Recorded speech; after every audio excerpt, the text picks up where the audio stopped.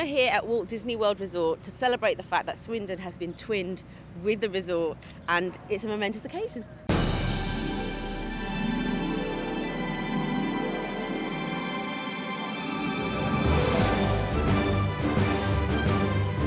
Hey everybody, let's give Mickey, our family from Swindon, England, our twin city, and all the gang a big hand! Hi, good morning. This is Mayor Christopher George Weaver, Mayor of Main Street, USA, here in the Magic Kingdom. Rebecca, how are you? Our honored guest, nice to see you.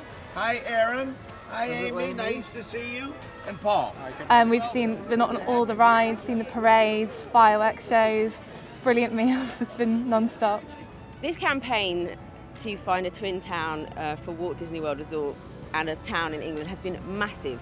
There's something magical about Disney, and it sort of like adds that little magic moment to families, and so many people come here in their holidays, children do, they live for it, they buy the toys, and I just think it's a fantastic thing.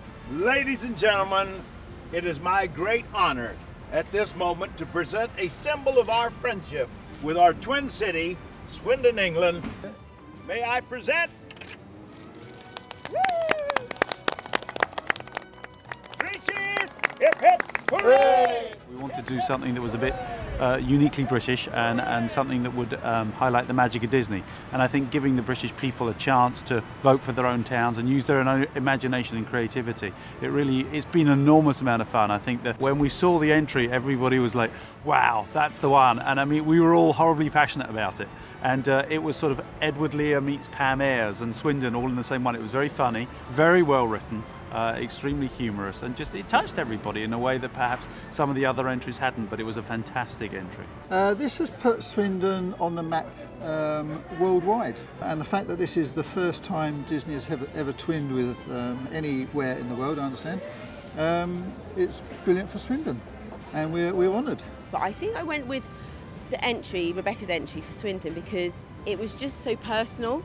And she made really great comparisons with it. So you had to be a little bit clever. I was looking for something clever, something different, and something that would, stand out here as well, not just in the UK. And so I loved the way she made connections with the roundabouts and the teacups. And I think it can also bring families together. We need things that bring families together to unite them a bit more. And I think Disney does that.